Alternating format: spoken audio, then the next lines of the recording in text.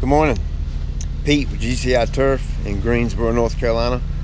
I'm going to show you a perfectly healthy yard that has been infected with Rhizoctonia solani, most commonly known, people call it brown patch fungus.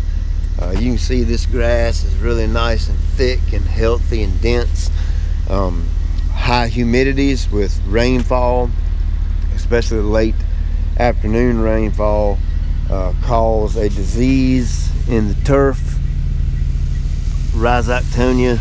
You can kind of see here the lesions on the leaf blade, how it starts.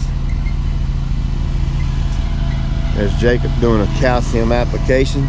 So we can control this. This is not because it's dry. This is actually because it's wet, coupled with the humidity. Fungicides work best if they're put down in a preventative way. This customer, I think it's kind of gotten on his nerves, so he's decided to do an app. It's late July. This application I'm doing today, it will clear all this up, turn the yard back nice and bright green, and actually promote it to grow some more. So that's the best way to control fungus in a yard, is to do it in a preventative fashion. You can do it after the fact, but it doesn't work quite as good, although it still works.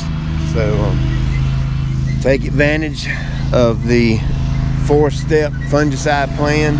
It is guaranteed, meaning if you're on this program, and if you're on the 4-step fungicide program and you get fungus or brown patch or disease in your yard in between our applications or at any time, we'll retreat it for free at no cost to you. So keep that in mind when selecting your service.